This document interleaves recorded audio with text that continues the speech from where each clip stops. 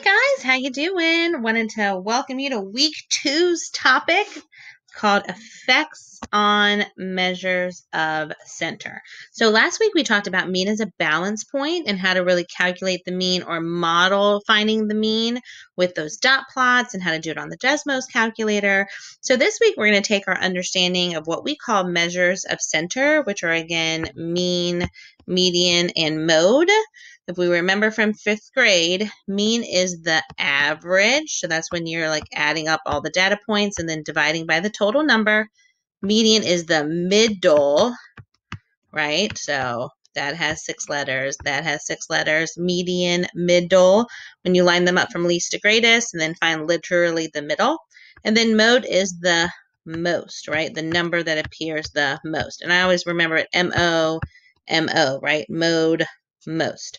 So we're going to talk about how changing a data set, like taking away a data point or adding a new data point, can change or what we call alter either the mean, median, of mode, those measures of center. There are some rules that you can kind of memorize when it comes to the mean. Like if you add a number bigger than the mean goes up. But if you remove a number bigger than the mean goes down. So there are some rules that you can memorize, but I find it a lot easier to just find the first measure and then do the change and find the second and compare. So let me show you what I mean when we look at this first dot plot example. So let me kind of scroll over so you can see these with our Desmos calculator as we explore. So if you remember last week with the Desmos calculator, if you go to function and then hit that mean button, anytime you're using the mean, then you want to go there and utilize those things. So let's look at this first example together. The example says the dot plot shows the number of siblings each of the students surveyed have. If one more student is surveyed and has 4 brothers, what would happen to the mean of the data set? Well, first we want to find the original mean, right? What I like to call the OG mean. So I have my Desmos calculator open. I went to function, I hit the word mean, and I'm going to type in the numbers as I see them. So I have a 0, 0, 1, 1, 1. Then I have 1, 2, 3, 4, 5 2s. So 1, 2, 3, 4, 5 2s. I have 3 3s, so 3, 3, 3, and I have 2 4s. 4, 4. Here we go. The mean or the original mean was 2, which means on average, the people surveyed had 2 siblings. But our question says if one more student is surveyed and has 4 siblings, what would happen to the mean? So literally on that Desmos calculator, I'm going to hit enter. I'm going to copy, Control C, and then Control V, copy and paste that data set that I just did. Like, why retype it if I can just copy and paste? And I'm going to go in and I'm going to add 1 more 4. So our new mean over here is 2.125. So what's the answer to the question? What happened to the mean? The mean increased, right? It's just that simple. So when we're talking about effects on the measures of center, you want to find the first one, then find the new one, then compare. Like, it's just that simple. You could memorize the rules, but why even have to do that, right? It's way easier to just calculate the first one, calculate the second one, and then compare. So when I add a number bigger than the mean increased, right? So that's our first example. Let me get rid of this stuff, and then let's move on to our example 2. Oops, what am I doing with my life? Who knows? All right, for example 2, it says, I'm going to make this a little bigger so we can see it together. It says, Miss Hanson's science class took a big test, and the teacher wants to know the median for the whole class. And then I have all those scores listed. It says, what happens to the median if another student takes the assessment and scores a 72?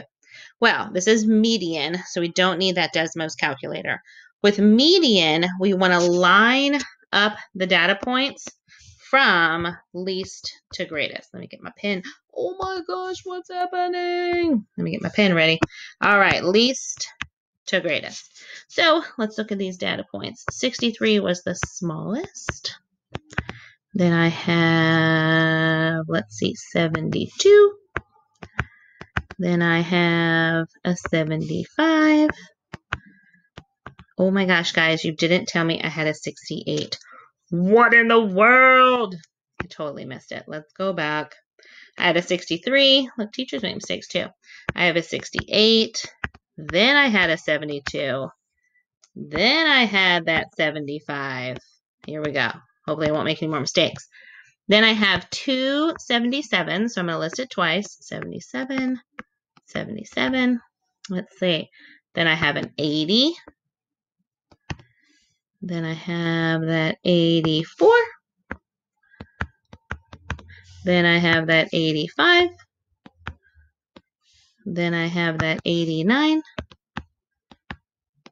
Then I have that 92. And then someone was almost perfect with that 99. All right, so here I go. I want to find the first median, right? So I'm going to use this different color. And I'm going to go cross off the lowest, cross off the highest. Cross off the lowest, cross off the highest. Lowest, highest. Lowest, highest, lowest, highest. But then I have those two middle numbers. That's 77 and 80. If you have two middle numbers, you find the mean of the middle. So how do I do that? I go to my Desmos, function, mean, and then I'm going to do 77, comma, 80, right? So my original median is going to be this 78.5, right? So boom, there's the median of the original scores. But that's not the answer to my question, even though I did a lot of math work. My question says, what happens to the median if another student takes the test and scores a 72? So we have to relist these. But now I'm going to have two 72s. So I have 63, 68. There's my first 72. There's my new student, 75, 77, 77, 80, 84, 85, 89, 92, 99. So now let's find the median. Remember, you're going to cross off the lowest, cross off the highest. Lowest, highest, lowest, highest, lowest, highest, lowest, highest, lowest, highest, lowest, right? Or actually, nope, just kidding. That's the last one, so that's the median. So my original, or my OG median, was that 78.5 up here, right? And my new median is that 77. So what happened to the median? The median decreased, right? So some questions might say like, how much did the median decrease? And then I would take the original minus the new.